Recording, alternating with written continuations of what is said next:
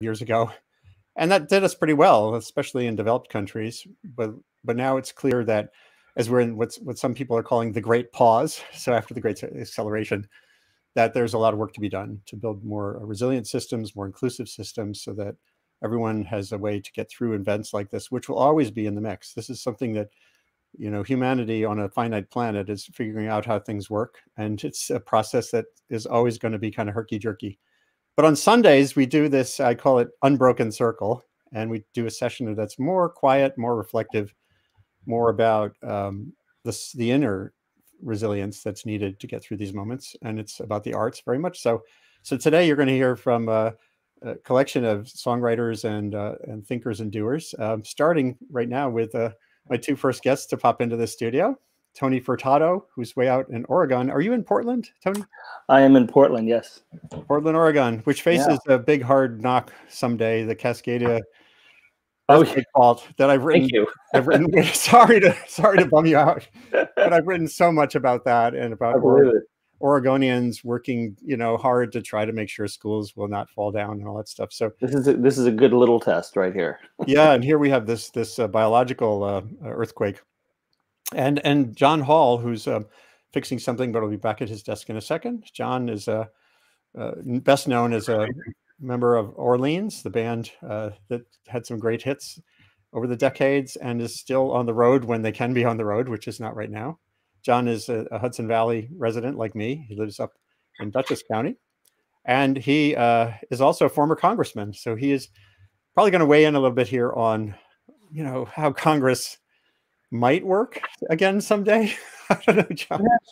It has worked off and on. It can work. I think it could again, and hopefully will. Yeah, we'll explore that a little bit too. Tia Nelson, who is one of the forces behind the Earth Day celebration we just had, the 50th Earth Day. She'll be joining us in a little bit, and onward. But first, let's just get a little more familiar with Tony and John. So, Tony, you woke up early. You get first dibs. How have you been a musician since you basically came out of the womb and were a toddler? No. When did this start, and what's your background? For me, I grew up in California, in Pleasanton, California, and my early childhood was the early 70s, and hearing, FM radio when it wasn't really formatted, riding along in my mom's old Mustang. And I remember that when it came time to possibly play an instrument, my mom would ask me, hey, do you want to take guitar lessons or piano lessons? And I'd always say no, because everyone else was doing that. And then when I was in 6th grade, we had to do a report on a musical instrument and make that instrument out of household items. And I made a little banjo out of a pie tin and stretched paper over it and a stick and rubber bands, and found out it came from Africa and had this really rich history.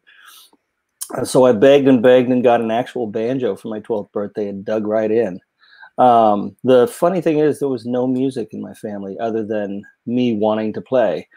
And the cool thing about the Bay Area was it had a little kind of just building bluegrass scene going on at the time. I didn't know what bluegrass music was either. So, but that was what I dove in on, was the banjo first. Eventually, I took classical guitar lessons and got into being a freelance sideman for a while.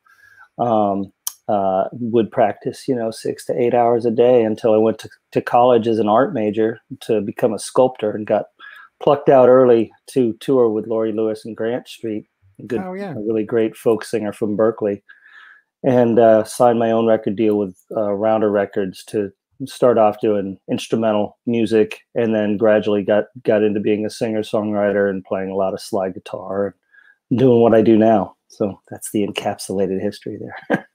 That's a pretty good history.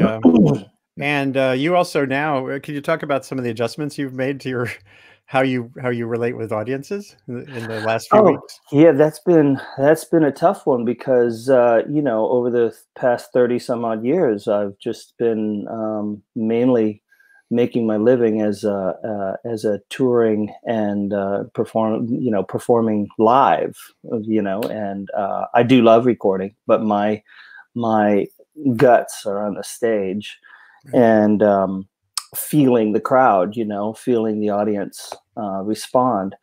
So when it came time to basically kill about 4 or 5 tours that I had just set up, because I had been taking some time off the road to focus on recording new music and making new sculpture work, um, it, I knew that it had to happen, and so I made it happen right away. I was like, okay, I got to deal with the tech finally. Here we go. And I learned a lot of the ins and outs. And once I started to get comfortable with the tech, also my wife, Stephanie Schneiderman, is a wonderful singer-songwriter here in Portland. And we decided to do this together. Like, we do it every Thursday night. We do our stream. And then on Sundays, I do a little thing that's more focused on slide guitar and banjo. But the tricky thing is, going in and knowing that people are there, and trying to act like you're on a stage. And it's taking a minute, but it's starting to feel it. Like, we now decided to watch the chat room, and that's the best way we can to feel the response. I swear, I think it would be a great app to add in, or some kind of adjustment with these streaming technologies, to have some sort of applause sound that comes up when people are applauding. It could be more or less depending on how many people are in the room. I did notice that one of the evening comedy hosts, and one of the first few sessions, it wasn't Colbert, but somebody had like a little boombox that was doing his own laugh track, which is kind of funny. We are going to get to some music in a second. Maybe, Tony, you want to warm up with a little, I think, just a little diddle, a little something? Yeah. How about, I got my guitar right here. I could play a little mellow slide thing. Not super mellow, but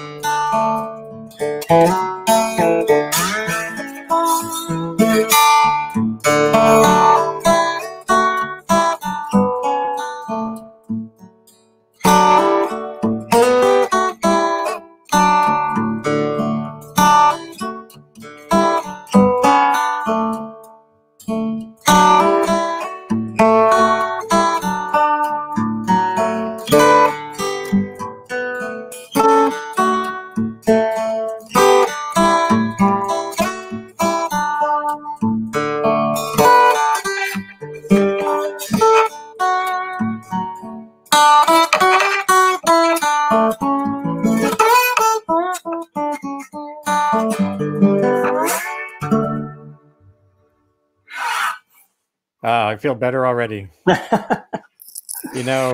This I just tweeted, you're playing live now, and some soul healing slide. I started playing slide guitar. I was 17 when I started playing guitar, as a kid in Rhode Island. My brother, we borrowed my mom's guitar, and I picked up slide almost immediately, partially because it's easy, haha. Not easy to do it well, but playing an open, put one of these on your finger and play. open tunings, can simplify some things for a novice. I think totally. It's a good way to start. Yeah. So we have some more people to introduce, and then John. But John, I wanted to kind of get into your story a little bit as well. Thank you, Tony. That was again a great start to Unbroken Circles this morning. Thanks. We have Donna and Rick Nestler, who are in the Catskills, good musical friends from Clearwater circles. Clearwater, the Hudson River Sloop Clearwater organization is struggling terribly right now, like so many nonprofits. So I encourage people to Google for Clearwater Sloop and think of ways to help sustain that boat's power to educate people along the Hudson River and all around the world in environmental conservation. Joseph Pupe will be with us in a second. He's from Zambia, from Lusaka. Africa is just getting its start in being part of the coronavirus pandemic. Sadly, if we think we have a lack of hospital capacity here, think about Nairobi, think about Lusaka, think about so many places in Africa in rural areas that have no capacity. And this virus is just getting there. 2 weeks ago, the virus showed up and started killing Yanomami Indians in the middle of the Amazon rainforest. It started 4 months ago somewhere in China, this little microbe crossed species, and it's already affecting the entire planet. But again, today is about connectedness and taking that breath, literally taking a breath. And John Hall, you've for several decades, you've been both a musician and an environmental campaigner. You're best known for sure for your work in Orleans, a band who had at least one song that was co-opted by many politicians. You're still the one, and you then ended up in Congress for you had an adventure in Washington. Mr. Hall goes to Washington. So can you tell us a little bit about your, just a snapshot of your background, and then maybe you could play a song? How short can I make it? Well, I started playing piano when I was 4. I was 4 and a half, something like that. I started playing the Marines hymn with both hands. And my parents sent me to get lessons, and it's the best thing they could have done for my musical understanding, because as I found out later when I was a school board president, the piano has trisensory pathways to the brain. You can see it, you can feel it, and you can hear it. And it's a great way to learn not just music, but self-esteem and logic and mathematics. It's all, I'm diverging here, but okay. I like tangents. But, so I was supposed to be following my dad's footsteps into science or engineering. And instead I wound up being the black sheep of the family. My mom wanted her 3 sons to be priests. My dad wanted them all to be scientists. So my younger brother became a priest. My older brother became a actuary, and I became a guy who plays guitar and writes songs some people think are too preachy. And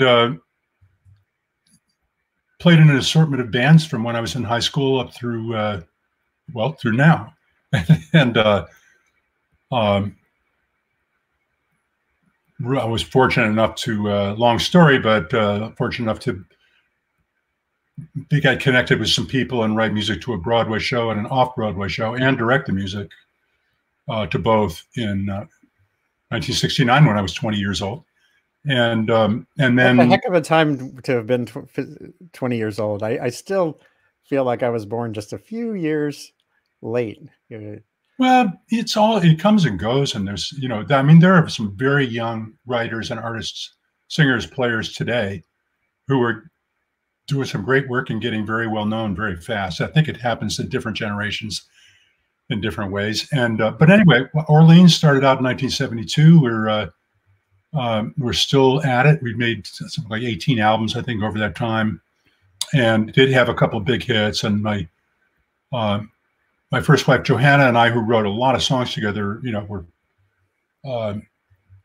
able to write a song called "Half Moon" that Janis Joplin recorded. That was the first song we ever wrote that was cut by anybody famous. And then we had a series of other recordings by other singers and bands, and of course Orleans, the record Dance With Me and Still the One, and lots of others. So so basically that's how I got here. In short, I guess the detour into politics was when my own ox got gored, and that's maybe another story. But yeah, we'll have time for that perhaps in this second half here, if you can hang out. Sure. So yeah, we've been talking about music, and maybe you can offer up something. I could certainly offer up something. I will offer up something. This thing is it's a song that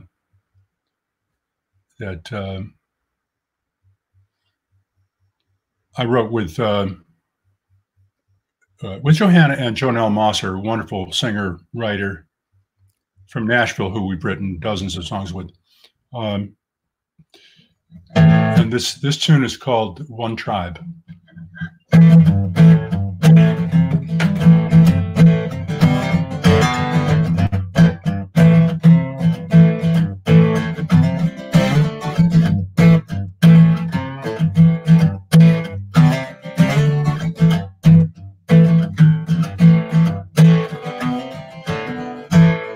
Neanderthal fighting, Cro-Magnon, he fighting back too. Protecting the tribe from someone who don't look like he do. Clubs turn to arrows, guns into missiles and planes. Both sides are gone, wait a million years, start again. We are all one tribe. We are all one tribe. Rwanda, Burundi, Bosnia won't be the last. And then Ulster and England locked in the wars of the past. To kill Tutsi just for the shape of the nose. Catholic, Protestant, kill for the God that they chose. We are all one tribe. We are all one tribe.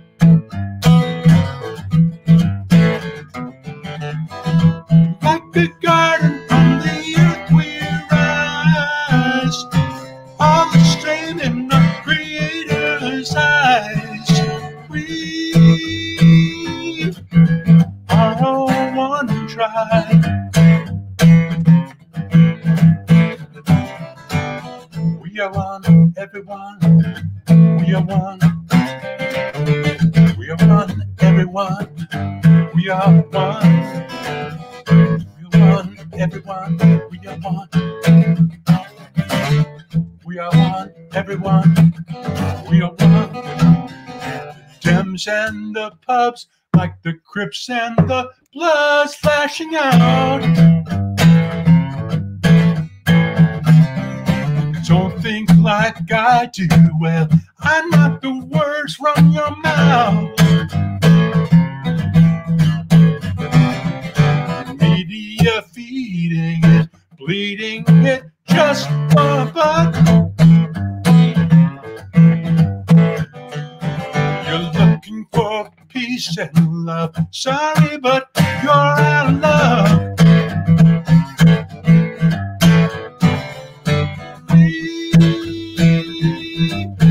are all one tribe. We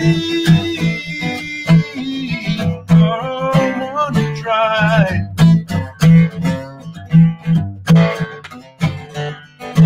Like the garden from the earth we rise, all the strength in our Creator's eyes. We are all one tribe. We are one, everyone. We are one. We are one, everyone. We are one. Great. I like it. There was this point when Charles Darwin in 1872, in his less famous book, on human cultural evolution. He said, "There's only an artificial barrier. There's only an artificial barrier preventing us from overcoming our tribal tendencies." And that was, and I keep thinking that the internet is sort of breaking that barrier in a way. Theoretically, we can all connect now in ways that were not possible. We can all, if we use this tool right, if we don't use it to divide and confuse and aggravate and distract, we can actually have more of a sense of global identity, I think. It's still an untested idea, even though we've had the internet for 20, 25 years now. So I want to introduce some more people here. Tia Nelson will be on in a few minutes. She's just logged on from Wisconsin. Oh no, Washington, D.C. actually. She's taking care of her very elderly mom down in D.C. And Tia had this, well, I'll bring her in right now just to say hi. Hold on. Whoops, I just want to, oh, there you are. Yeah, Tia, can you, you had a very long week. Boy, I sure did. I crossed the finish line of the 50th anniversary of Earth Day, exhausted but gratified that I'd done my duty anyway, both to the past and the present, you know. And your dad was Gaylord Nelson, a senator at a time when it seemed like bipartisan action in Congress was almost like normal. At least there were always fights. That was Vietnam era, 1969, 1970, but he was able to work with people across the aisle to get the first Earth Day going, among other things. Yeah, you know, I just published an article, an interview with Pete McCloskey, a Republican congressman from California who co-chaired the steering committee for the first Earth Day with my dad. And he's a great guy. And as I was talking with Adam Rome, the author of the book, The Genius of Earth Day, which is a fabulous history of what, you know, the first green generation and the environmental decade that followed the first Earth Day.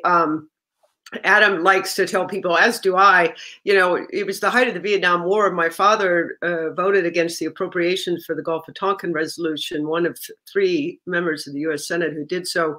And he was best friends with Melvin Laird, who was Secretary of Defense for Richard Nixon at the height of the war. And they remained best friends until until my father passed and Mel passed a little while afterwards. But I asked Mel how it was that two people of such different ideologies and politics, both honorable public servants in their own way, dedicated to making the world a better place as they saw it. How is it, Mel, that you and Papa stayed friends all those years? And his answer was quite simple. He said, we fought all day and we drank all night. So drinking had a, yeah, you know, I wrote about in the 90s for the New York Times, I wrote about the epic battle over the New York City water supply. The water supply of New York City mostly comes from the Catskills and further north than 19 reservoirs in a system that spans 1,200 square miles. And it was fight after fight after fight. And it turned out that beer at a restaurant in Kingston, at one critical meeting, having beer on the menu really did help lubricate things. So maybe that is, it's certainly, if the liquor stores were closed right now, I think there'd be a lot more problems that we'd see. John, could you comment briefly in your context as a former congressman of whether you think, what do you think about the nation right now? Oh, you're muted. John, you're muted. What do I think about the nation? Yeah. Well, you know, can we get out of this mess without past the divides that seem to be so paralytic? Well, there have always been differences of opinion. I think it's more pronounced today than maybe at any time since the Vietnam War, at least, as I recall things. I think that there's a lot of goodwill on everybody's side. But there is also the power of money. And I was in Congress when one of the more monumental things happened in terms of our democracy, which was the Supreme Court's Citizens United decision. And which was in 2010. And I ran 6 times for office, and that's the one I lost. It's not the reason necessarily that I lost. I mean, yeah, it's not my seat. It's the people's in my district's seat in this areas. And I was happy to serve 2 terms. And I also probably wouldn't be alive today, literally, if I had won and served another term for medical reasons that I won't go into. Yeah. But it would be nice if we could get, I think, if we could get some kind of campaign finance reform and not have the unlimited millions of dollars coming in to campaigns for any congressional office or president or what have you from the super rich, from corporations, including foreign-owned corporations, which is what that decision allows. And it's turned our elections into something that makes it almost impossible for the average person. I mean, I was fortunate to have a musical career that allowed me to stop working long enough to run, and then it was okay for two cycles in congressional elections. I could raise enough money from some of it from my wonderful musician friends who donated their time and talents to help raise money for me, and from a lot of small donors and so on. But in 2010, all of a sudden there was $5 million coming in the last 2 weeks from outside the district, outside the state, from super PACs that I won't bother mentioning now. But and they were just finding out what they could do after that decision, and it's gotten much worse since then. So that's the one thing I would say. But in order to go back to having a conversation that's not dominated by slogans and short advertisements attacking somebody or nicknames that people make up to put somebody down, the best thing we could probably do would be to get that decision reversed. Yeah. So I want to bring on here, just to introduce them, Donna and Rick Nestler, who are in the Catskills, and as I said earlier, are longtime friends from the Circle of Song around Pete Seeger, and who were connected with the Sloop Clearwater from the very early days, around that same time, John, when you were describing when Orleans was formed. I think, Rick, you guys go back pretty much to the beginning, right? For the Clearwater? Well, I got involved around 76 or so, 77, something like that. Right. I actually played with John once. He probably doesn't remember. We ended up playing a Baptist church in Nyack. And Pete asked me to sing a song I'd written, and it was a simple 3-chord wonder. And I threw a break to John, and he did magnificently. What do you recall what the song was? Take Me to the Islands. Oh wait, I love that song. I don't know if you guys would be willing to play it right now. And by the way, I want to circle back to Tony, because Tony, I think you have another session you have to do, or a little later, right? So we'll so anyway, yeah, Donna and Rick Nestler, could you offer us a morning tune? And John, it is possible to play a lick in between verses. We found that on one of these shows recently that doesn't cause the internet to explode. Key of G. Key of G. All right.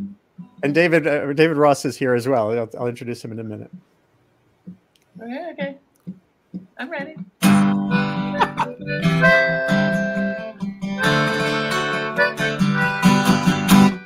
Take me to the islands where the trade winds blow. Take me to the islands where they got no ice or snow. Temperature is dropping, leaves fall from the trees. I should be down on some schooner, feeling that tropical breeze. So please just take me to the islands where the trade winds blow, where they blow. Take me to the islands where they got no ice or snow. Now my hands, they are cold, and my feet, they are froze. My teeth chatter in my head. I'm getting tired of sleeping with 16 blankets blankets on my bed. To our electric, take me to the island where the trade winds blow, where they blow. Take me to the islands where they got no ice or snow. Now it's hard to look distinguished with icicles on your chin. I should be down on some sandy beach soaking up tonic engine. Please just take me to the islands where the trade winds blow, where they blow. Take me to the islands where they got no ice or snow.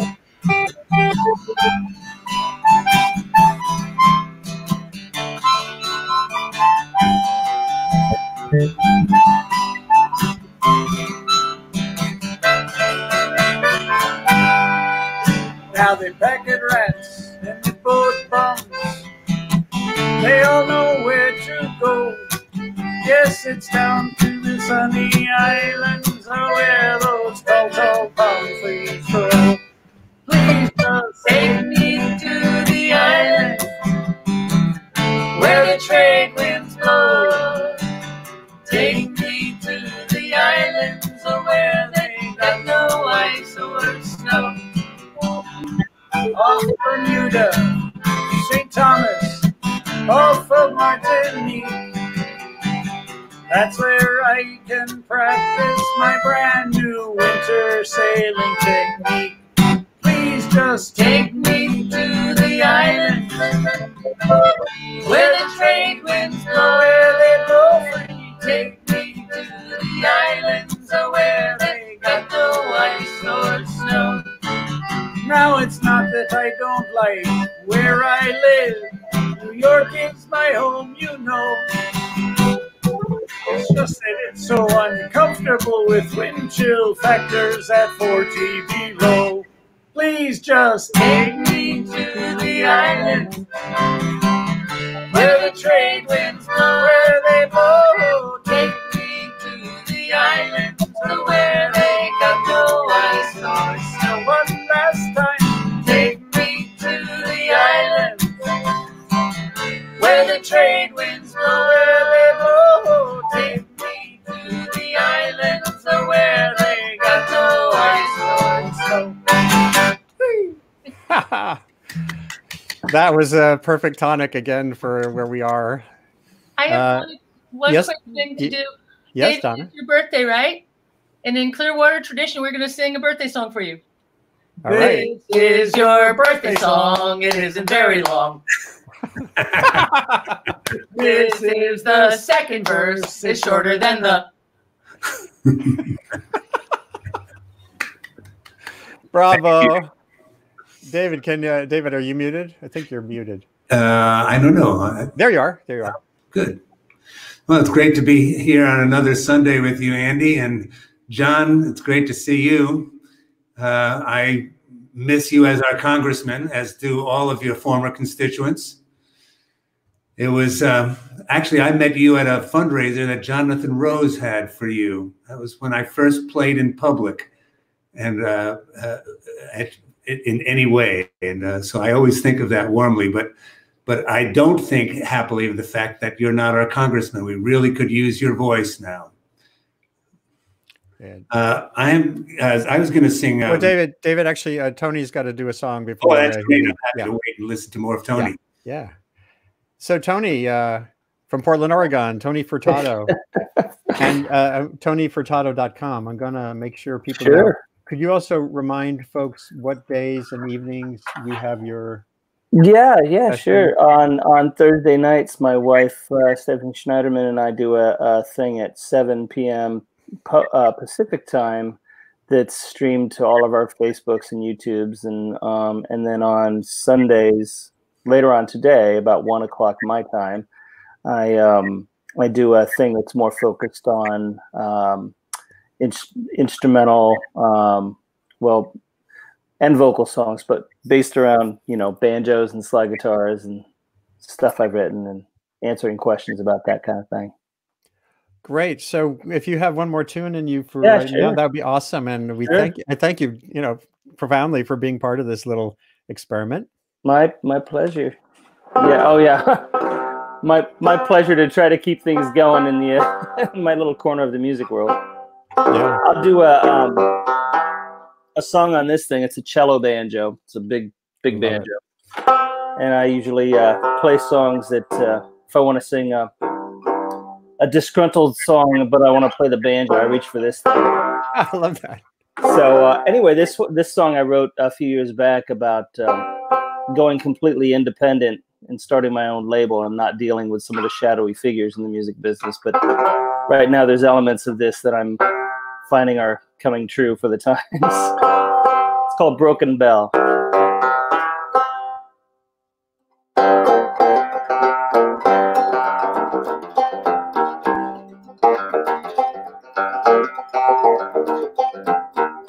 Tolling laws cracked my shell. Don't waste your hammer on a broken bell.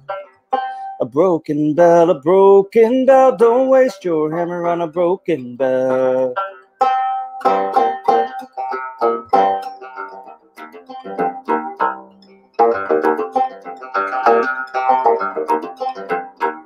Shadows rise when they hear the call. Shine the light when you watch them fall. You watch them fall with the coming day. Shine the light and they fade away. Well, I let you in, see inside. You will never change my mind. You will never change my mind.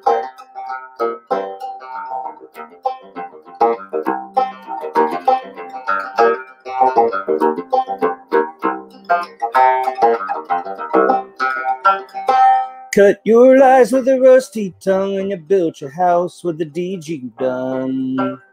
The deed you done got a ringing sound. Deed you done gonna tear you down. Well, I let you in, see inside. You will never change my mind. You will never change my mind.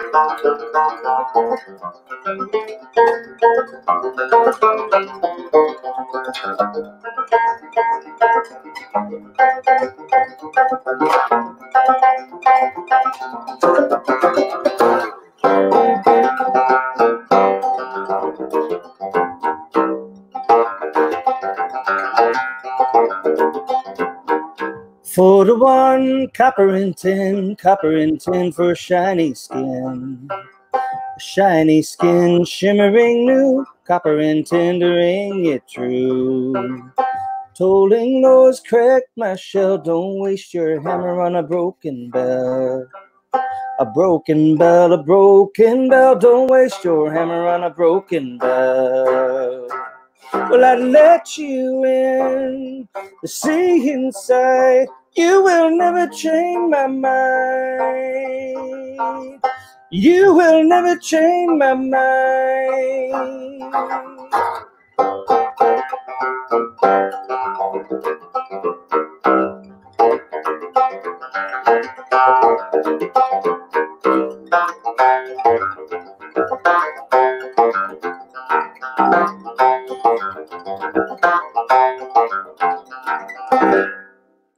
Wow. Man, oh man, oh man. Wow. Holy. Fill in the blank. That is amazing. That's amazing. That was beautiful. What's the name of that song if people want to search for it? That's called Broken Bell. Wow. Well, let's fix the bell right now. Yes. The flatten the curve. fix the bell curve. Yes. Tony, that was just spectacular. I'll try to work hard to send people your way. I did support you on your PayPal link I know, thank you. a week or so ago. And Yeah. folks should go to TonyFurtado.com and stay tuned around this masterful musician. So thank you for being part of our My pleasure. gathering. Yeah, And thanks for having me. It's an honor. happy to have you back sometime. Before Yeah. you go, I want to introduce you to someone else who's just joined us. Joseph Pupe from Lusaka, Zambia, has been a guest Hey. here since the beginning. Joseph, I think you could hear Tony. What do you think of that instrument? Which originated in Africa, of course. The Yep. banjo has its roots thousands of years back. Wow, that was spectacular. That was really spectacular. I was trying to go through the chords or through the song with my guitar, and I was like, wow, it's really beautiful. You know? Thank you. Yeah. That's Can't wait to great. hear you. Yeah. So Joseph, David Ross, who is celebrating his birthday today, is going to sing one in a minute, and we'll follow with you, and we'll keep talking and have some more tunes. And I think maybe one or two other people may join us. Happy birthday. You're the best. You are the best. Yeah. So Tony, we'll say farewell, and Okay, thank you literally for having me. farewell. Stay Yes. safe. Yes, you too. All right. Take care. All right, take it easy. And whoops. And John Hall is back with us too. John, meet Joseph Pupe, who's a musician, songwriter from Lusaka, Zambia. Hi, John Joseph. Joseph, John was a founding Hi, Tony. member of the band I heard your song. Orleans. I heard your song. That was really beautiful. That was a wonderful piece. So David, you said you have a tune to share with us on your birthday. You're in your 70s now, right? We can't hear you. You're muted. Did I mute you? Oh, I muted you. Yeah, there I am. There we go. That was great. That song by Tony was fantastic. You know, this strange system you're using does weird things to instruments, but what it did to that deep banjo was something super strange and really beautiful. Like a flange, that flange effect almost. Yeah, I don't know quite what it was. Yeah. Anyhow, yeah, this is my 71st birthday, and so I'm happy to be alive, but I'm also extremely aware these days of the people who are dropping around us all over the world. And so it's kind of hard to celebrate in a normal way these days. It's not that I feel guilty about celebrating, but I think maybe being slightly mournful is a reasonable thing to be right now, and to be mindful of those people who are ill, who are struggling to get back into health. And of course, the families and loved ones of all those people who are dying needlessly because of the stupidity of governments around the world, in particular our own stupid government, and the way they've mishandled this horrible situation, which would have been horrible anyway, but it would have been a lot less horrible if it was handled by somebody with even a half a brain. Anyhow, I'm going to sing a song I know you know well, Andy, because it's by one of your favorite songwriters. It's by Bruce Cockburn. It's called One Day I Walk.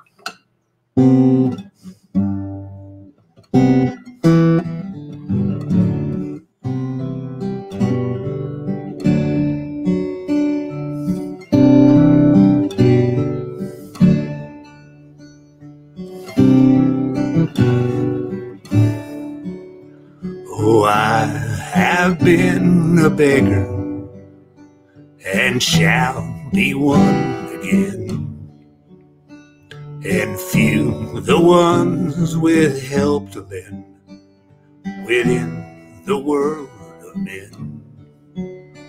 One day I walk in flowers, one day I walk on stone. Today I walk in hours, one day I shall be home.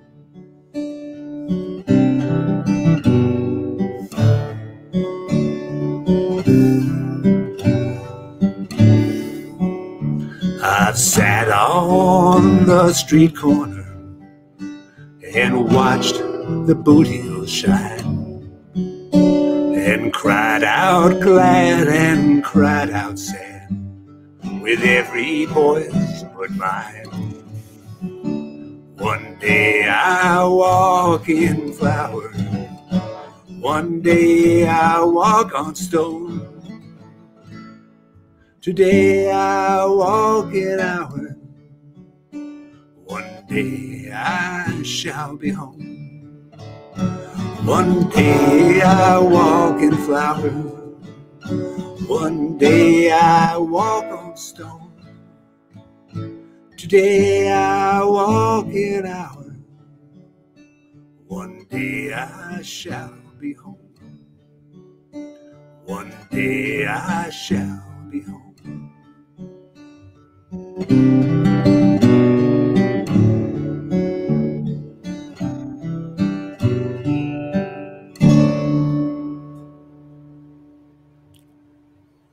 Beautiful. Nicely done, David. Thank you, Andy. I'm glad you're doing this every week. It's you know, it's sad not to be able to play music with your friends, but it's kind of something that a lot of people are looking forward to, is hearing all these extraordinary musicians from around the world. Joseph, it's so great to have gotten to know you through this system. I can't wait to hear what you're going to sing for us this week. And Donna and Rick, I don't think I've seen you so much ever. It's just tonic every week to hear you guys sing and play, and to hear Donna play her harmonium or uke. It's great.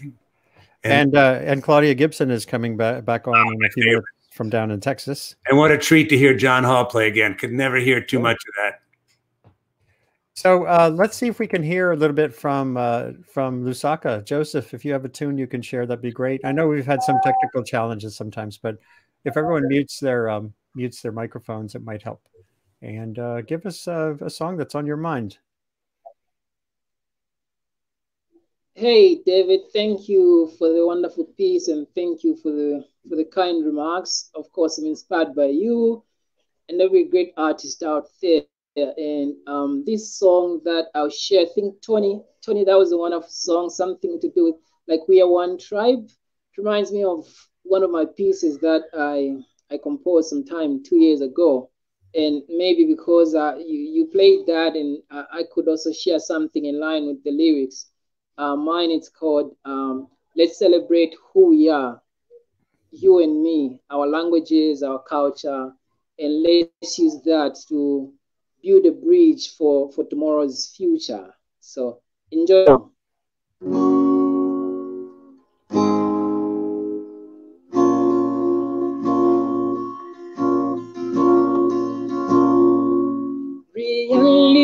Realities of change, our thinking has changed, our world has opened up for us to take our place. Let's celebrate who we are, you and me.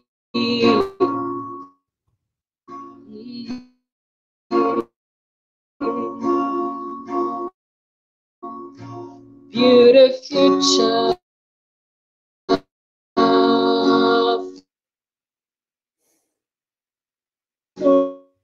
for next generation.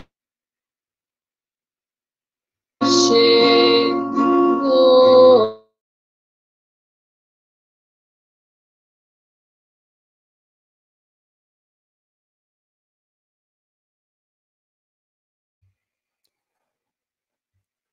It looks like Joseph's feed froze. We've had this problem off and on, but just even that first verse was astounding. Joseph, it's frozen. Oh, here we go. He's back.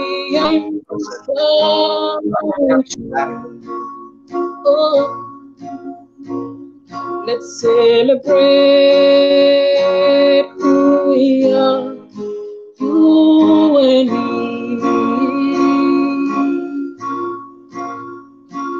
Build a future for our next generation.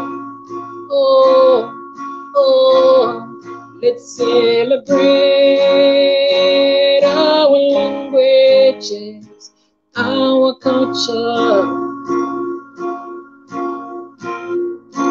Build a future for one next generation.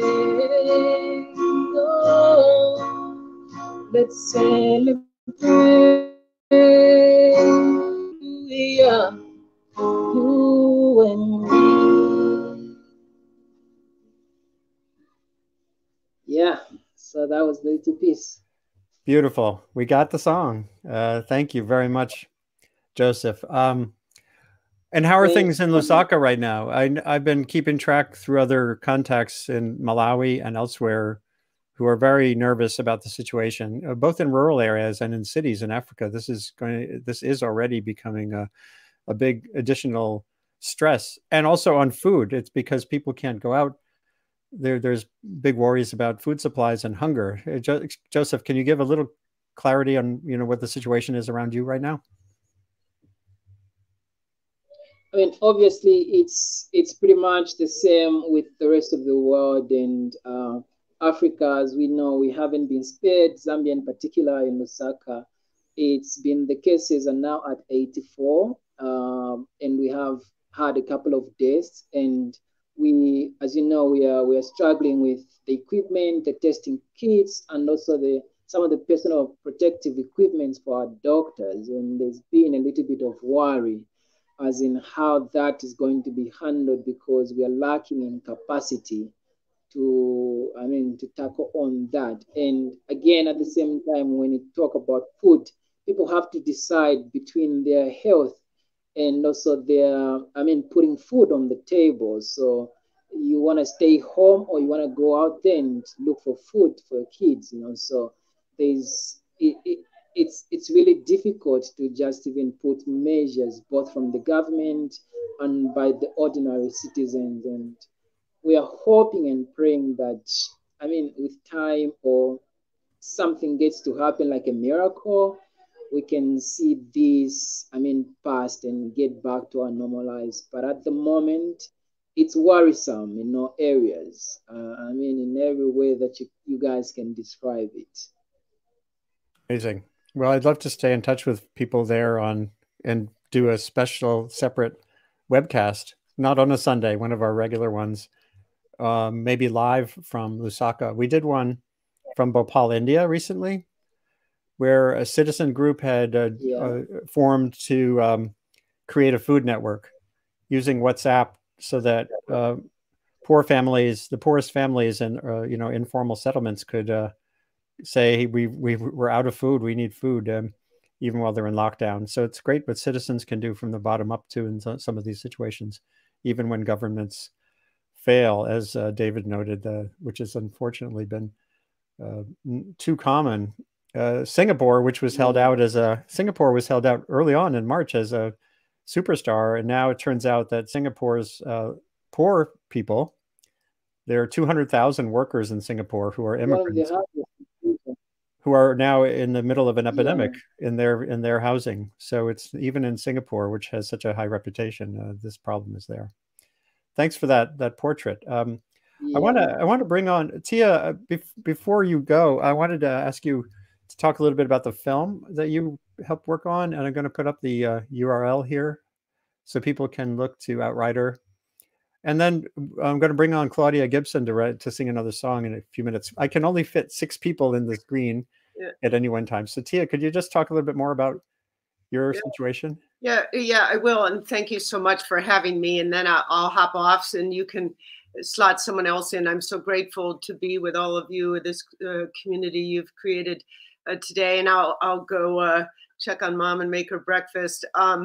The film that we made for the 50th anniversary of Earth Day, for me, there were a couple of important messages in it. One was to remind people that a lot was accomplished through multi-generational bipartisan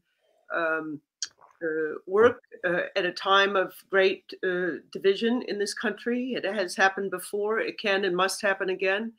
But I really wanted people to hear my father's call to action around the social justice piece, which I think the environmental community has embraced more recently. Not enough, but we're getting there. But his words that ecology is a big science, not a narrow science. It's the worst environments in America and the inner cities and in Appalachia. The print version of that speech goes on to say the environment includes rats in the ghetto and public housing, unworthy of its name. That, you know, those words were spoken by him 50 years ago on the eve of the first Earth Day.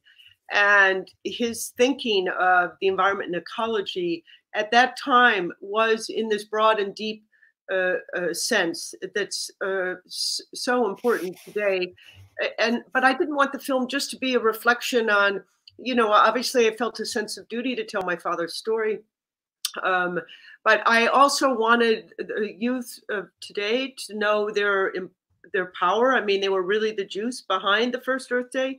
And I want people, if nothing else, to come away believing that individual action matters, whether that's voting or how we live our own values. Individual action does matter. Unimaginably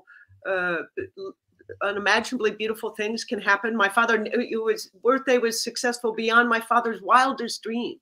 He couldn't have known the outcome of this simple call for an environmental teach-in any more than Rosa Parks could have known this simply saying no and refusing to move to the back of the bus during a time of segregation would change the trajectory of the civil rights movement, or a more contemporary reference. There's no way Greta Thunberg could have known that the simple act of protesting in front of the Swedish parliament would energize and mobilize a climate change youth movement.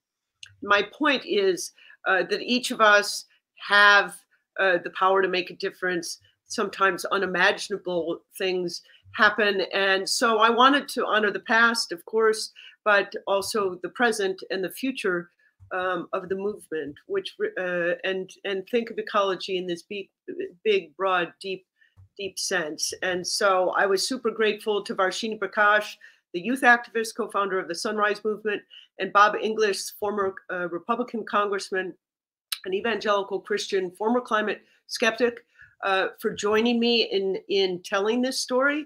I've been at this a long time, Andy, and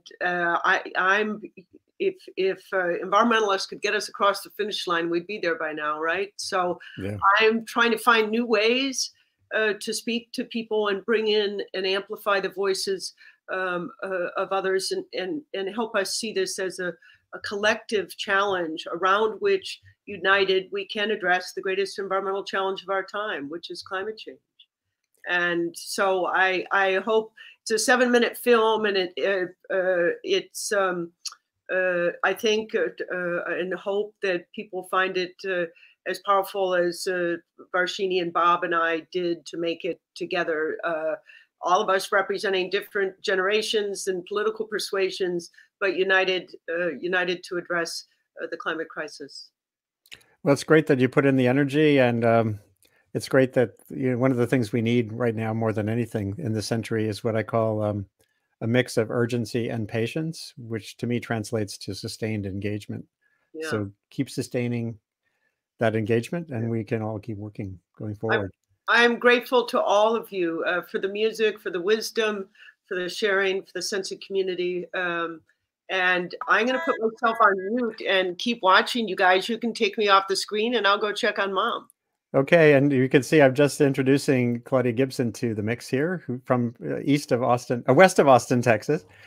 So Claudia will be back. Tia will be back. I'm going to minimize her in the screen.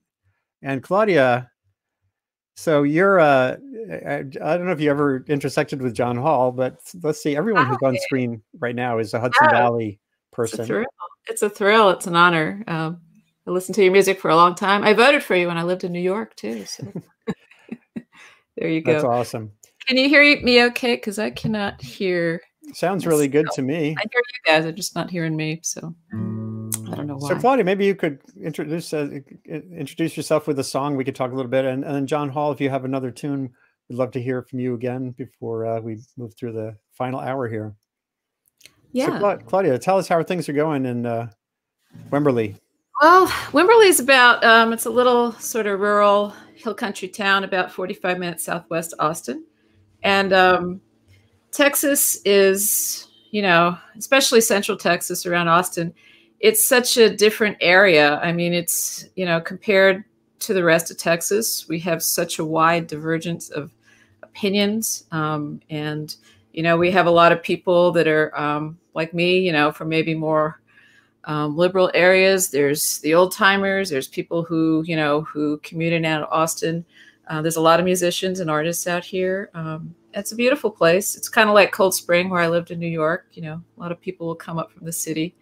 And but, you know, out here, you run the gamut from the local grocery store chain, H-E-B, which is wonderful, about social distancing and doing everything they can, and everyone's being pretty compliant. And then, you know, someone posted on Facebook the other day that they're going to have a, you know, a group down in the center of town, and everyone's going to, you know, be unmasked. And I see David shaking his head up there. Yeah. And, you know, and, you know, take things back, you know, from them. And they're trying to turn it into this us and them instead of the community good, which is very frustrating, because it's like, hey, you know, there's a lot of older retired people in this town. All it takes is, you know, someone bringing it home to someone else. There's a rehab nursing home. There's a retirement community here. So, you know, that's kind of frustrating, you know, trying to get through the idea that this is for the community good. We're all on the same page. There's no us and them. There's just humans here. And so, yeah, that's a long-winded answer to your question. No, so what's a song to sing that kind of cuts through some of this? Oh, well, I decided to do a song that I wrote a few years ago, because we had some really bad flooding here about 5 years ago. It was catastrophic. We had, it just was a strange combination of days of rain and then this sort of wall of water building up. And it was what they call a river down here. I mean, I grew up in the Hudson River, so the Blanco River is like what we're used to, is mostly as a stream. But it was raging. It was huge. And this tsunami of river water just came down and knocked out, right down the road from me, a house with people in it. You know, 11 people died. It was awful. And I had started writing this song a few years earlier than that, when there was hurricanes and the Bastrop fires, and started thinking about how the earth is changing. So anyway, this is called End of Days. Hopefully we're not in the end of days right now.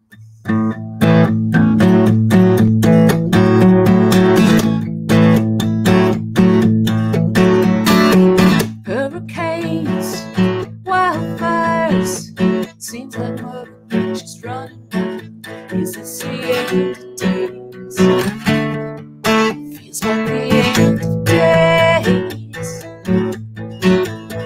River floods, house is gone, left in mud just to carry home. Is it the end of days? Feels like the end of days. Preach yourselves, you need religion. Get down on your knees and seek a vision. Wind blowing in like it's judgment day. Maybe this world is gonna wash away.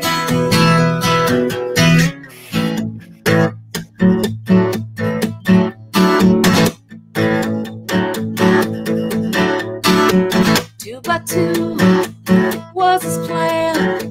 40 days till they hit the land. Was it the end of days? Seemed like the end of days. Rainbow sky, journey's end.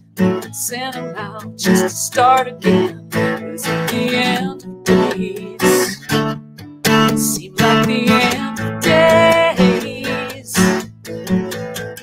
Forget waiting system for your deliverance. Just making no you can make a difference. No use worrying about the judgment day. All of your fears will fade away. This is where we really need a solo, but can't get John in here right now because of latency issues.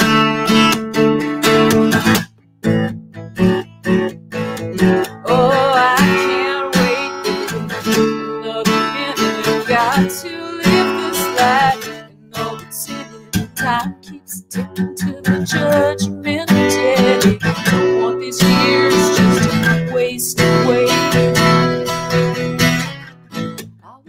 lost, me and you. Where is love? Can we make it through? Is this our race? Is it the end of days? Is it yeah.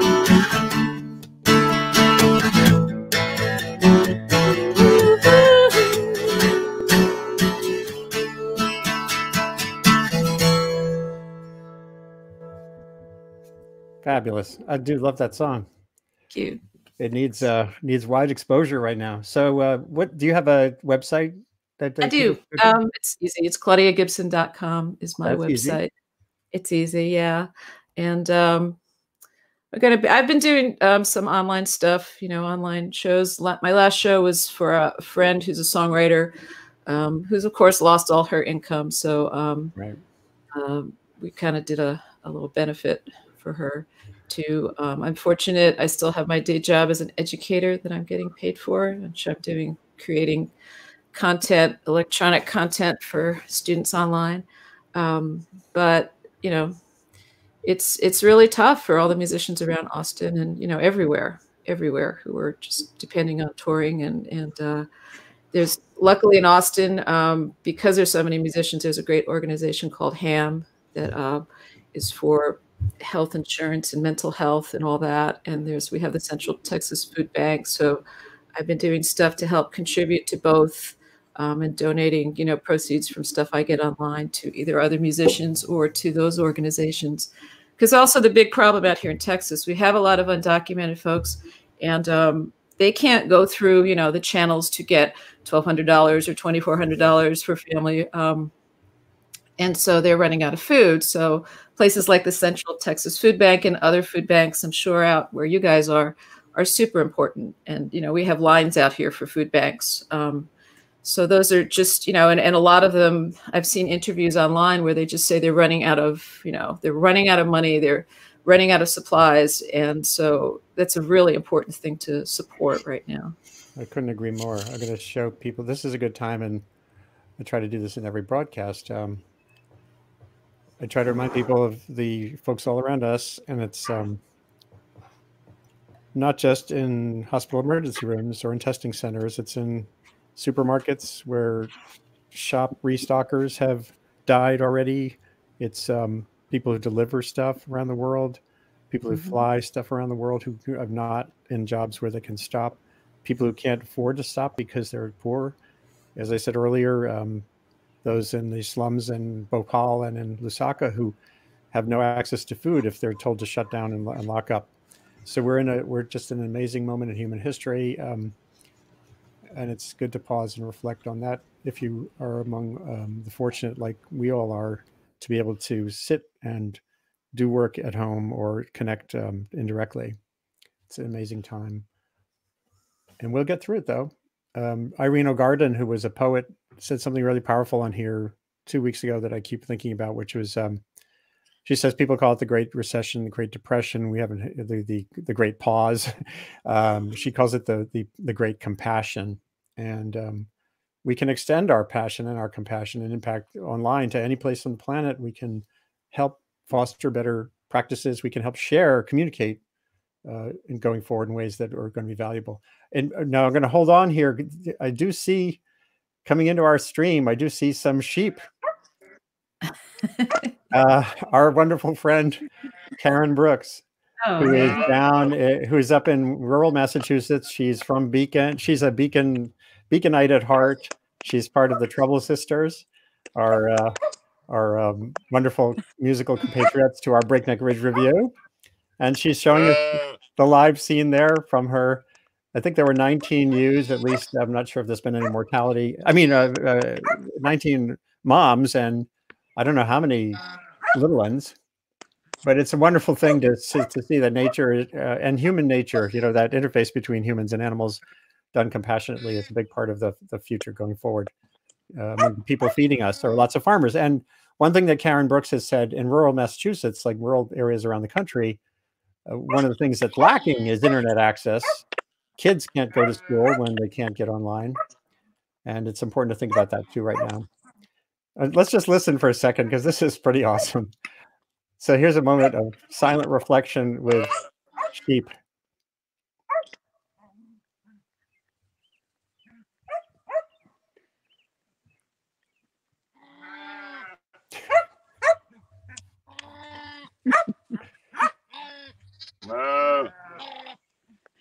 I think you have sound this time. Is that right? We do, Karen. Can you describe a little bit the Oh my God. situation? Then here's this bottle baby who is just whining and thinks I'm his mom. Poor thing. Oh, So you have to listen to him and Bounder. Anyway, I still have 3 very overdue pregnant mothers. Everybody else is lambed. We've had last Sunday after I showed you, I tried to be on, and then I had like major drama. I had to call the vet, but oh, boy. I'm looking forward to it being finished. Wow. I'm looking forward to lambing being done and being able to put them out on pasture. Wow. And I have company at least, right? You do indeed. Wow. Look at these guys. I'm loving it. They're all like they're a few weeks old now, so it's like they're big. They're big, you know. They're getting big. And it looks like there's a black sheep in the family. There's black ones and red ones and white ones, and one mother has rejected her black baby, but she'll nurse her white baby, so I have to like force her. Here are these guys, 2 little red ones on their little mom. This is pretty awesome. Cute. Well, you have a pretty good connection. That's great. I'm closer to the Wi-Fi today, so I realize that's what I have to do. But in the barn, there's no Wi-Fi at all. Wow. But later today, there's a. Could you sing something a cappella for us while we're touring? Let's see. Well, I could sing that little thing that I sang the very first show, which is I wrote a long time ago, but it's reach for the stars and you'll never be sorry. Reach for the sun and you're never alone. Reach for the wind, it will tell you a story. Reach with your heart, it will lead you back home. And we can sing together, and we can sing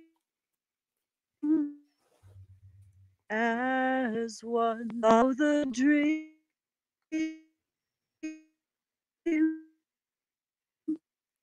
for the sun. And I think I'm going to sign off. It's raining, starting to rain pretty hard. So thanks for having me on again. That was just wonderful. We have to have a sheep break every week. David. Thanks. We'll have a sheep break every week. Karen, that was wonderful. We love you. Thank you. So John, bye. John, does another tune come to mind for you? You know what I was thinking of when I was watching that was that the Beatles song with the dog barking. But we don't have to sing it right now. What was that one? Can't remember. Da, da, bulldog. Da, da, da. That one. They have a couple dog songs. Yeah, I know. I just wanted to, before I play a song of mine, this is kind of a song of mine. Our friend Chip Martin in Nashville, who's been filling in for me when I can't be on the road with Orleans for various reasons, either because I have writing and studio time scheduled, but anyway, he's a fabulous guitar player and singer and songwriter. He wrote a version of Dance With Me, a new version of Dance With Me, which I'll sing just one verse for you. Awesome. And then he can do the rest for you. Right, we got one for sure. Distancing. It's time to practice social distancing until they find a way to beat Corona. I'll be alone. Distancing. Anyway, stay tuned for Chip's version, which is more than I can remember right at the moment, but really good. And anybody who wants to find me can find me at johnhallmusic.com. Right. You can find Orleans at orleansonline.com. And anyway, Hang on a second. That's okay. I'll show you our website in the meantime. It's Chip calling, right? Oh, yeah. There's somebody knocking at the door with a package. Oh, that's pretty funny. Okay, well, you can pause for a second. Maybe I'll offer up a tune in the meantime. I haven't sung on this program for the last 3 weeks, I think. So let's see. Yeah. I'm going to mute John. Let's go, Andy. Let's hear you. Yeah, I might do just happy birthday, David, by the way. It's your birthday, right? Yeah, it's David's birthday. Thanks, Claudia. Would love to know how you get such great tone on this system, by the way. Your husband must be an electronics genius. No, it's a Yeti Blue Yeti microphone, USB microphone. And that's all.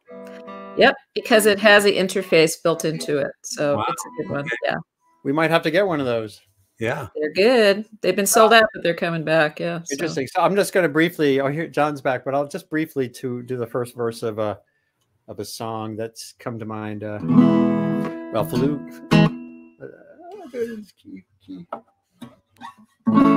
Fluky doesn't even begin to describe the way life feels these days. Crisis a minute has become the norm. Worries just won't go away. Bills are piled high, windows are barred. Tread on my tires worn thin. I got such an assortment of problems, I don't know where to begin. So I take my old dog for a 7-mile walk, stare at the clouds in the sky, stand on a rock on the top of a hill, just simply wonder why. Why am I here? Where am I headed? Is there an end to these woes? Then the sun peeks out and a rainbow appears and my dog licks me on my nose. That's when I realize things ain't half as bad as they seem to be. I got 2 good legs, it's a beautiful day, and at least my dog loves me. I've decided to take it all a day at a time. Made myself a little oath. I'm gonna start each day with a prayer and end each day with a toast. I'm gonna start each day with a prayer and end each day with a toast.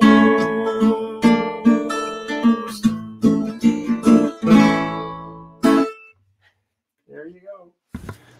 Always love that song, Andy. It's great to hear it again. Yeah, I gotta sing that one more. I realize how appropriate it is right now. It's kind of like, oh, because I know a lot of people. My son has learned how to mix martinis. He's 22. He's 22. So that's good parenting, though. He doesn't like martinis, but he mixes me a martini every once in a while. So anyway, I'm going to bring back in. I think we've got everybody here. John, if you wanted to follow up with a tune, that would be wonderful. Let's see. Are you? I'd love to. Thank you. Yeah, just so with movers knocking on my door. Yeah. When we finish here, I'm going to be moving my studio electronics and everything in. But they're early. So anyway, here's a song that is brand new tune. Actually, never been performed anywhere before. That my friend Tad Richardson and I wrote. Tad's a wonderful lyricist from up in the Woodstock, Saugerties, New York area. And anyway, so I'm going to read reading from lyrics. Excuse me if I don't phrase everything correctly. That's okay.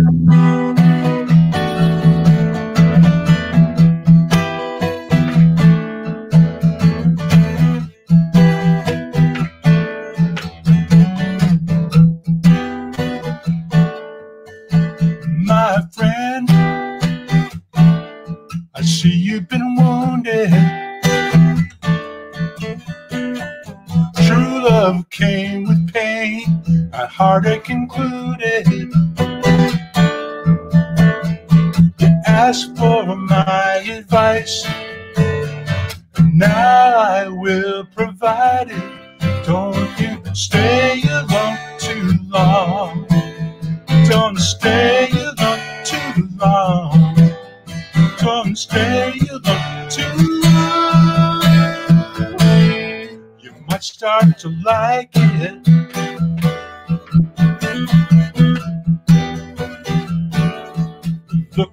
myself.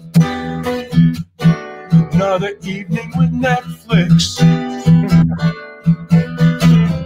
Microwave dinner for one. You start to expect it. Too much left undone. Too much gets neglected. Don't you stay alone too long. Stay alone too long. Stay alone too long. You might start to like it.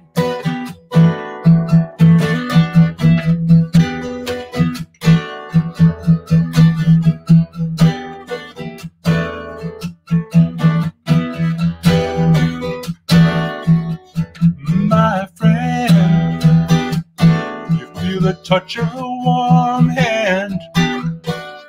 A voice from across the room saying, I understand how it feels to be hurting. Your future so uncertain. Don't you stay alone too long.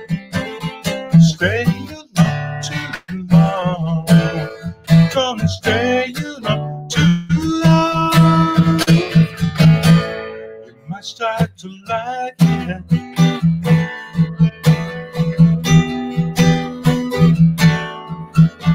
Don't stay alone too long. Stay alone too long. Stay alone too long. I could be that person.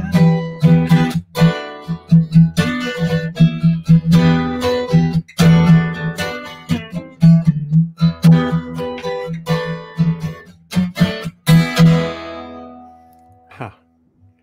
That's really good. Thanks. What's written about this? It's great to keep at it. No, a close friend of mine. How could you talk a little bit about collaboration? You know, writing a song as a person, an individual, versus writing.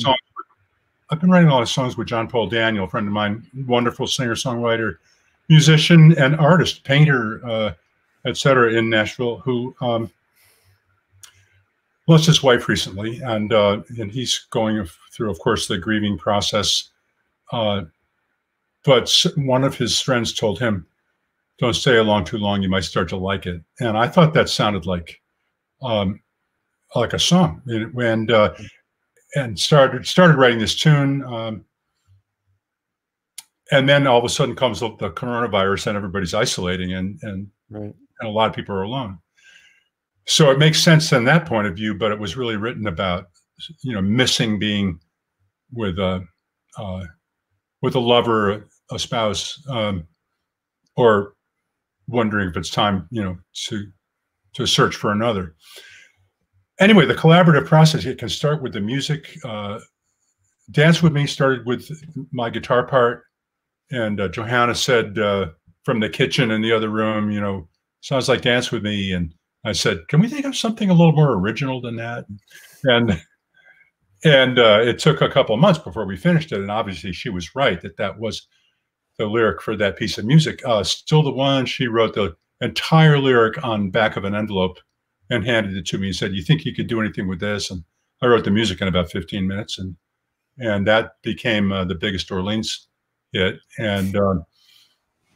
But sometimes I get songs like One Tribe. I think there was an article, I believe it was in the New York Times, about tribalism and about tendency, which we see unfortunately too much of today, wanting to have an enemy, wanting to be us and them, wanting to have the other to blame things on, or to distract attention from maybe what the real problem is. So I just saw Donna point to Rick when you said to have someone else to blame things on.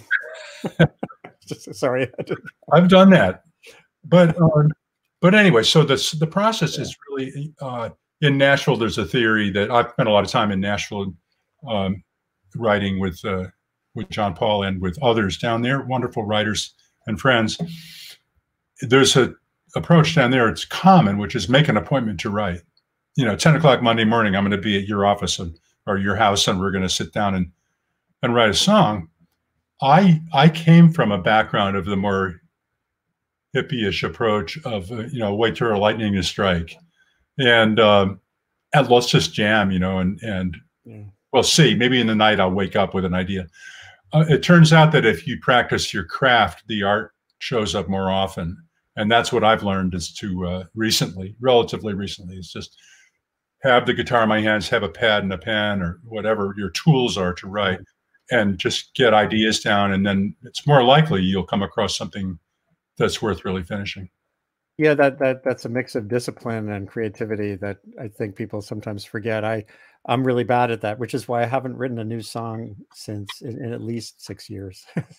But there was Jack Hardy, who was a legend in the city, who I got to know. He was a great songwriter, but he was also like this Pied Piper for songwriting. And he had this weekly thing, the Fast Folk Cafe, essentially at his apartment in the Village. I wrote a story for the New York Times about it. And it gave it that urgency for all these folkies to know that once a week they would have to come there and not just have spaghetti and wine, but if they wanted to debut a song, they had to keep busy. So there's something about that for sure, that regularity. And I heard the Beatles, there was a really interesting interview with Paul McCartney about the Beatles. And he said he and John had these sessions and they never came away from one without something, but it was like a rigor thing. You think of the Beatles, you don't think of that, but so that seems to be an important practice. I think it's more important than ever right now for people to feel, how do you dig in on something and make it a little bit better each week? Tia, I would actually, Joseph was here again, but he's popped off. You can stay with us a little longer. Tia, is there some reflection you want to provide about that same question? Yeah, actually I do. And Tanya, Mom's caregiver, just got here and she can go check on Mom, who's doing fine. But I consider I'm not a good singer and I'm a mediocre guitarist, but I like to think of myself as a decent lyricist. And listening to John talk about how the writing process, and maybe next time I'll share it with you as a poem. I'm not prepared to sing it, any of my songs to you, but I love writing, and they come to me in different ways. Sometimes my favorite song just came to me with a concept about rainy days, of which we're having quite the cool rainy day here in DC. And it was just a phrase that I kept for a long, long time. And then one day I sat down and, completed the song in 20 minutes. And sometimes I think and work really hard at it. And other times I feel like I'm, channeling a voice from another place. And so for me, the process really varied. And the only country song I ever wrote, I was listening to the radio and listened to a good country song, which is not typically the way I write, meaning not a narrative arc with a beginning, a middle, and an end or a resolution. But I listened to it, and I was in quite the writing spree then. I was writing songs almost daily. It was a weird, rich moment of songwriting. And I thought to myself, well, for God's sake, I can write a song like that. And I sat down and I wrote half of a song called Country Boy that kind of reflects on my mother's Appalachia roots and the simplicity and intellect of that country smarts. And I got halfway through the song and I couldn't finish it because I didn't want it to finish as with some cliche-ish ending. And so I couldn't finish it. So I kept playing the first half of the song over and over again for people and then asking them to make recommendations to me on how it should be finished. And someone made a recommendation. And I said, no, he would never do that. And I thought to myself, well, that's pretty funny. I made up this person. He can do whatever I want, whatever I tell him to. That's a funny. Yeah. And eventually I finished the song, I'll share it another time. Okay. Well, I'd love to hear another one from Rick and Donna. If you have something queued up, all your technology ready. Unmuting. That's the extent of the technology. I like that. There we go. This is a song that Well, this is a song of affirmation from Pete.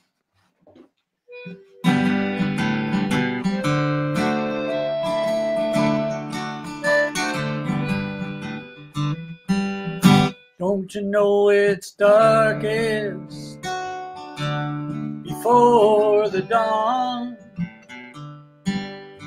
This thought keeps me moving on. If we could heed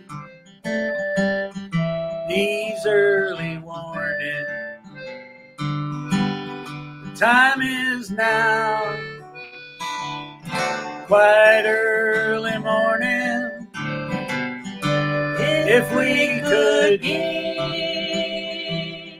these early warnings, the time is now, quite early morning. Some say humankind cannot endure, but what makes them feel so doggone sure? I know that you who hear my singing can make those freedom bells go ringing. I know that you who hear my singing can make those freedom bells go ringing.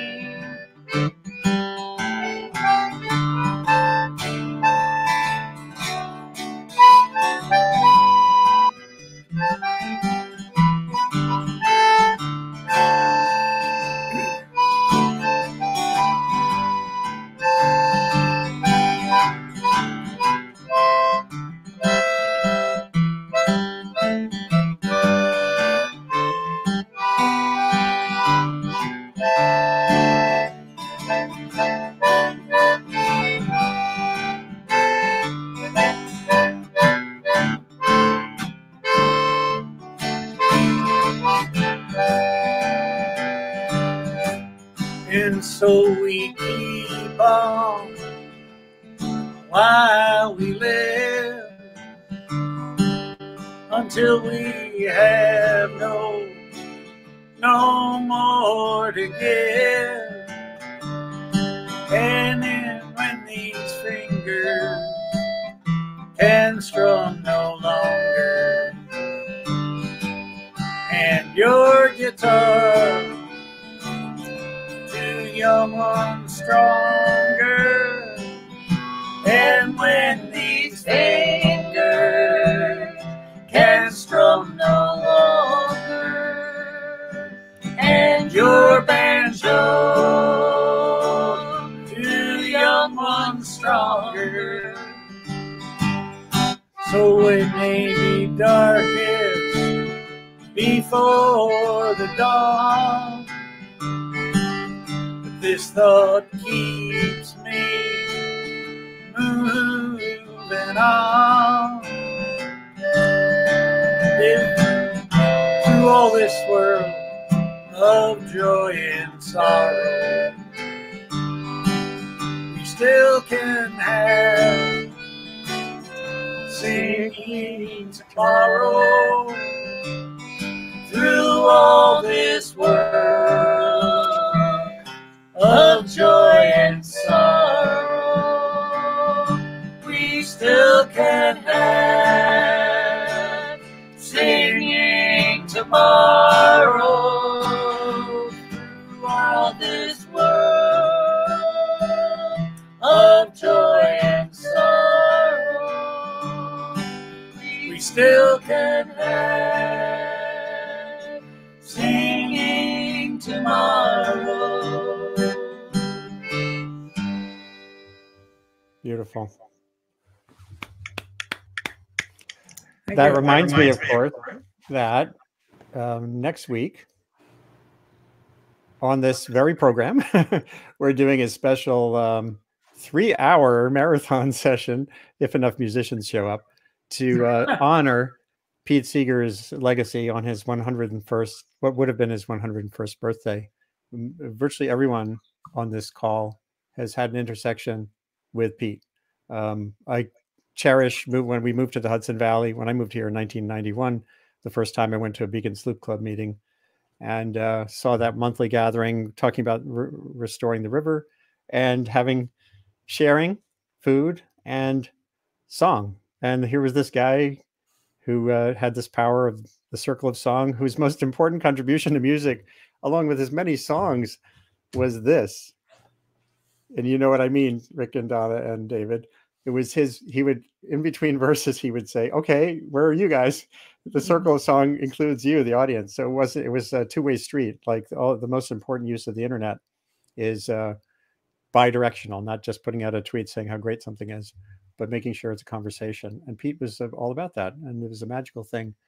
So folks, just Google for Revkin and Sustain What, or Google, you can, all the ways you're looking at this thing right now, you can find portals to get this to where we will be next week. And it's just been great. This has been another great morning. David, do you have another song you wanted to share from Yeah, I didn't want to leave with a total downer song. And this is my birthday, and I had the great pleasure of being able to make blueberry pancakes to my granddaughter this morning. It doesn't get much better than that. No. And my wife even ate one, which is a rarity. So I wanted to sing again a John Prine song, thinking still a lot about him. And this is a classic John Prine song for a day like today.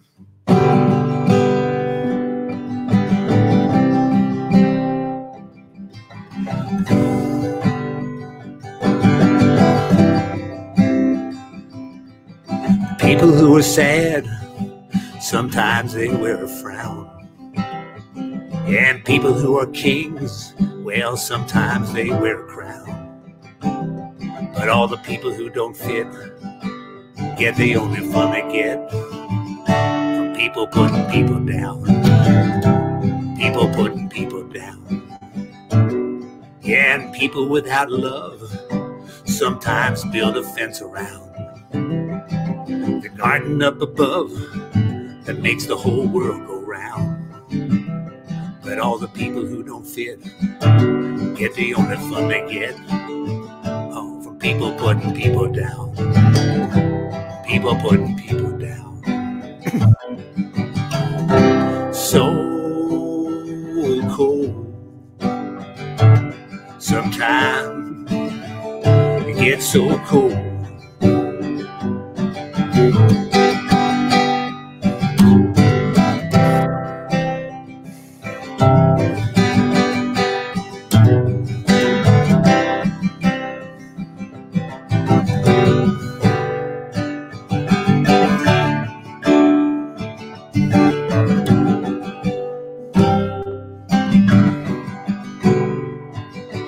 Well, you may love your wife, you may lose your family. Well, you may lose your mind just to keep your sanity. But all the people who don't fit get the only fun they get from people putting people down. People putting people down. And people who are glad, well, sometimes they wear a smile. People who are sad, they don't walk that extra mile. But all the people who don't fit get the only fun they get from people putting people down. People putting people down. So cold. Sometimes it gets so cold.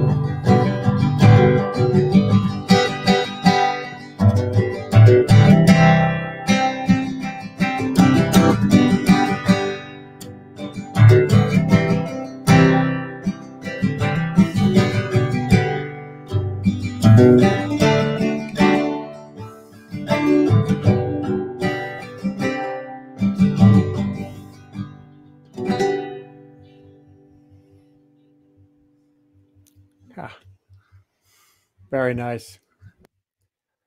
Well, there you have it. I'm off to spend the rest of my birthday figuring out what else I can do for my granddaughter. So I can't imagine a better way to play it, to play the day. David, it's wonderful to have you here always, and I miss being in the same room with you. Yeah, well, soon enough. We'll get there, and it's great that you have. I think your grandkids are across the street, and yeah, my daughter and her husband and my granddaughter kind of bailed from Brooklyn about a month ago now, and have been up here across the street from us. So that's been nice having them around. Yep. There's some other members of our musical community who are scattered far and wide. I think Jeremy Schoenfeld is down in New Zealand where he got trapped. Yeah. Unless he came back. I think he's still down there. We could call it stuck in New Zealand, but he's in a house on the beach somewhere. Right. Not so terrible. It's pretty amazing. I've seen some pictures of where he is. So, yeah. Great. Well, thank you, David. Happy birthday. Go enjoy it with the next generation. Thanks. See you at Seegerfest next week.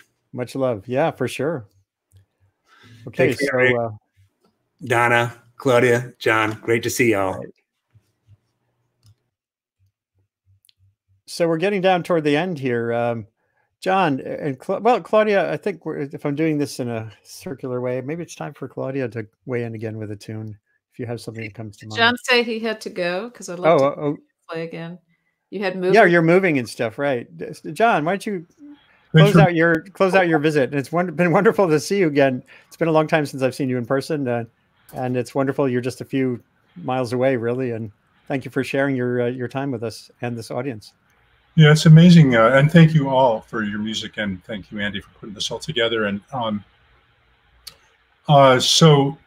the latest project I just wanted to mention that I'm doing or have done, actually, it's out there now, is this record called Little Black Dress.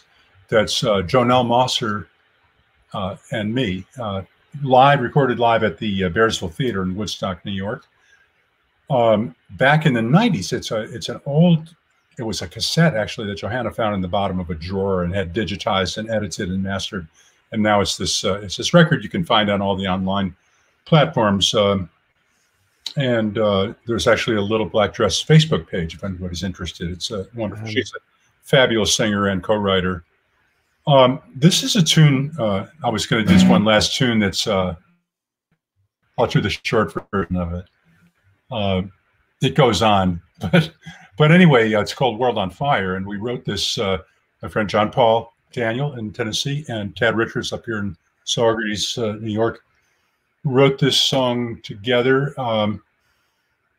starting in January when the headlines were about the wildfires in Australia, among other places. And but it talks about everything from interpersonal stuff to global, and it's basically about communication. So anyway, I shouldn't have to explain it, should I? I just put the website on the banner there. Oh, great! Thank you. Great.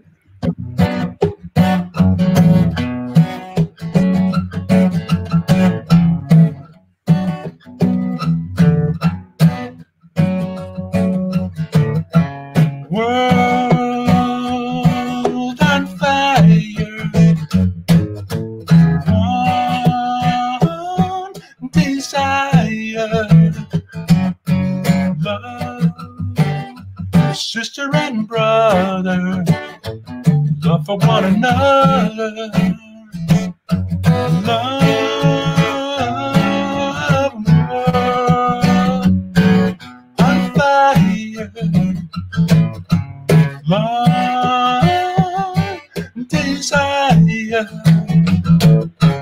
love, sister and brother, love for one another.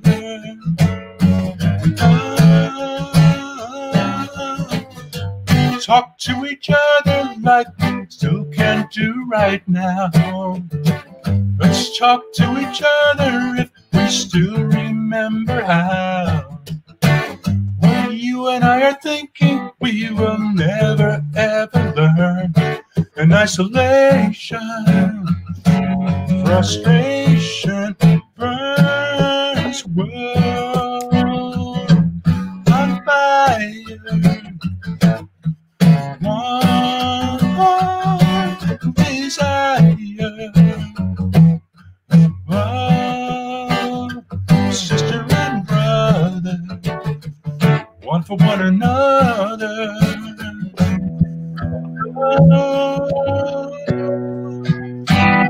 about planes aboard. Talk about 1,000 million creatures' lives destroyed. Talk about the air too thick with smoke and ash to breathe. Talk about destruction. Too much to grieve. World on fire. One desire. Love for your sister and brother. Love for one another. Love, world on fire. Conflagrations, world desire. Talk among nations. Love, sister and brother. For one another. Love, world on fire. Child inspire. Love for your sister and brother. For one another. Love, world on fire. God inspire an age of reason. Love for your sister and brother. For one another. Love.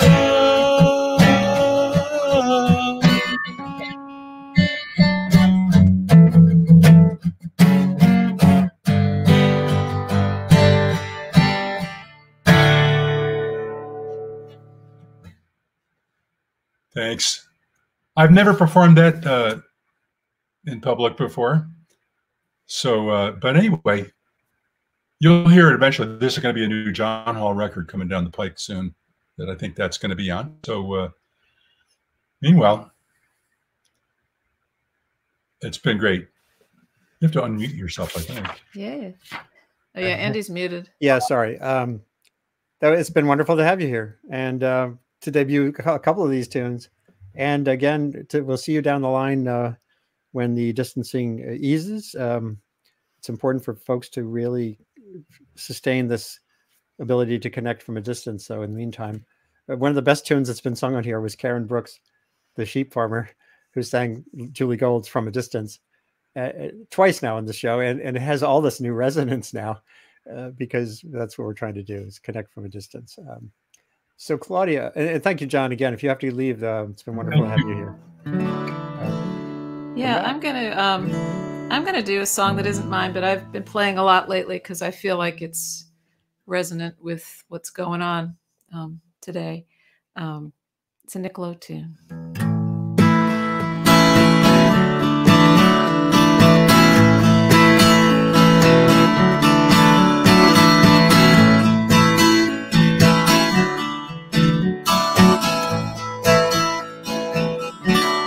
As I walk through this wicked world, searching for light in the darkness of sanity,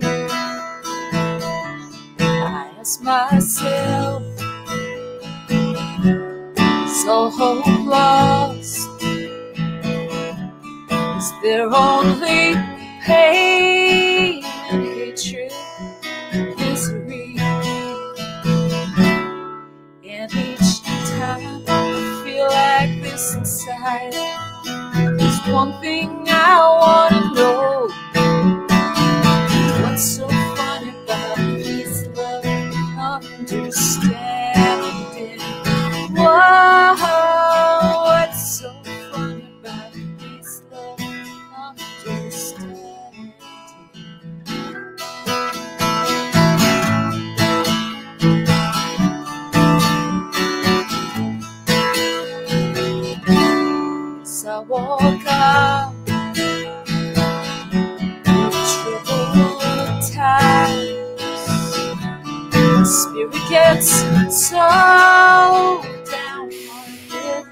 Sometimes where are the strong and who are the trusted?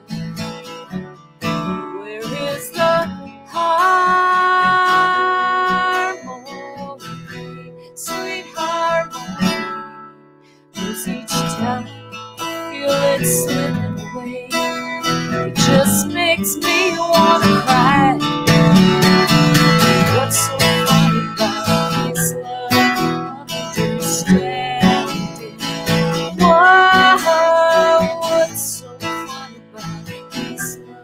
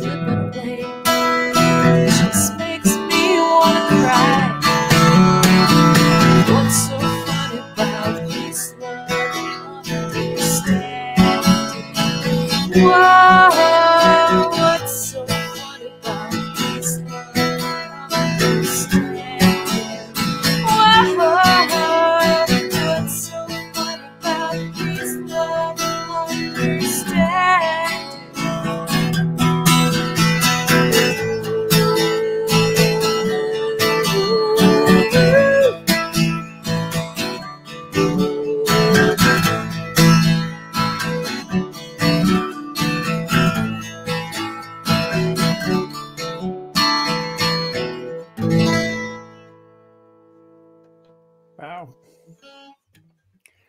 Thank you, Claudia. Thank you, Nick Lowe. Thanks, guys. Yeah. Wow. Thanks, Andy. It's amazing how songs that sit there for so long can resonate in these different contexts, and that one surely does. So, Rick and Donna, you've closed out a couple of these programs with numbers that range from "This Land Is Your Land" to the Owl's Lullaby didn't close out a session, but it was one of my favorites. So, do you have one more song in you for us, for the audience, and then before we re-meet on Seeger Day a week from now? Yeah, we do. We're going to do a Bill Stain song. My favorite river song. Not one that I wrote, so. And he's one of my favorite musicians, not just because he plays guitar the way I do, upside down. He's a nice guy. He's a nice guy, too.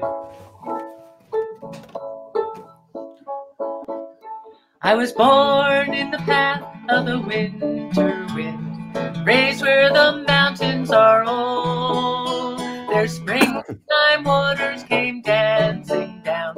I remember the tales they told, the whistling ways of my younger days, too quickly have faded on by. But all of my memories linger like the light in the fading sky. River, take me along in your sunshine. Sing me your song, ever moving and winding and free. You roll, long river, you change, long river. Let's you and me, river, run down to the sea. I've been to the city and back again, been moved by some things that I've learned. Met a lot of good people and I call them friends. Felt the change when the seasons turn. I've heard all the songs that the children sing and listened to love's melody and felt my own music within me rise. River, take me along in your sunshine. Sing me your song, ever moving and winding and free. You roll an old river, you change an old river. Let's you and me, river, run down to the sea. when the flowers are blooming still, someday when the grass is still green, my rolling waters will round the bend and flow into the open sea. So here's to the rainbow that's followed me here, and here's to the friends that I know, and here's to the song that's within me now. I will sing it where'er I go. River, take me along in your sunshine. Sing me your song, ever moving and winding and free. You rolling old river, you change old river, let's you and me rip to the sea.